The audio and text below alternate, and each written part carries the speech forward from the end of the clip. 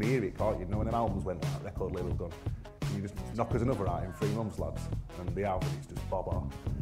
No, you need to kind of take your time, I think, and let it, like a Sunday roast, you need to let it marinate, don't you? Do you know what I mean? We weren't really allowed in. We were only up the road.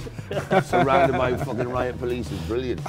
But while the riot police were there, we don't know where we were getting that.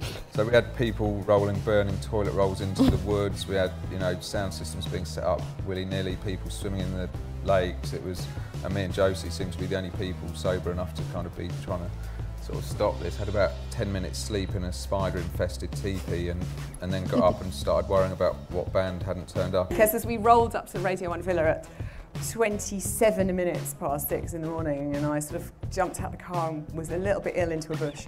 And my boss was like, what is she? And I was like that. So I spent the whole day going, I love Norman Cook, he's so funny. Standing on a chair and dancing. I mean, it was dreadful, but we brought a Ibiza to the people. Yes, and I guess with the production for us, rather than it being, we want to write a record that sounds really raw, really gritty, or a record that sounds perfect, we just wanted to write one that sounded real.